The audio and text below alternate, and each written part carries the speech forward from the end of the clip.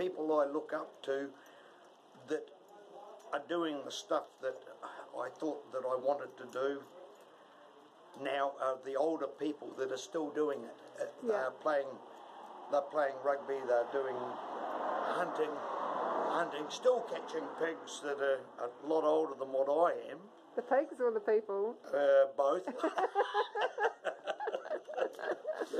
Yeah. And that is actually pretty cool. It is actually pretty cool just to look at people that do these sorts of things. Sports people, well, yes, they got paid for doing their job. They were good. Yeah. But is that ambition? Is that ambition?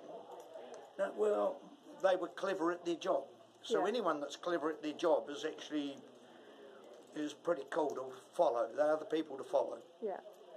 So is there anything that would enable you to be more ambitious? I don't think so. I think at my age, at my time in life, probably the dreams start to fade. Right. So possibly not anymore, you know. Right. Fulfill the dreams that I had would be it for me. Yeah.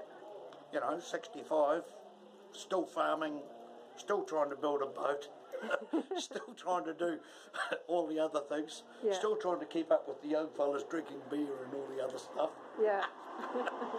Ambition is actually following the dream to the end. To the end? To the end. The dream you had as a kid, it's to actually do it. It's to actually achieve whatever those dreams were when you were a kid. Fulfill that dream. So it doesn't matter what it is. It doesn't matter what it is. Just whatever your dream. Whatever it was. There's a lot of things come together to make it all happen, and you've got to have that behind you, though. It's that dream. I wanted to be a farmer, and then I wanted to be a boat builder. Well, it's pretty hard to do those two things and on the salary that you get being a farmer. I wanted to be a farmer when I was a kid. Yeah. I achieved that. Yeah. Whether I'm a good one or not is anyone's guess. I live a comfortable lifestyle. I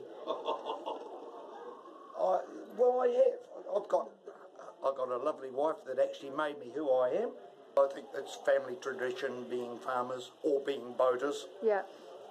So I think that's our history has been boating and farming. Yeah. We were serfs in England.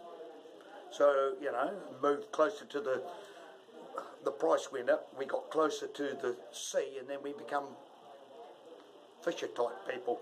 Yeah. And that's really where, and I think, you know, those salt runs in the system for a long way. In the veins, yeah. In the veins for a long way, yeah.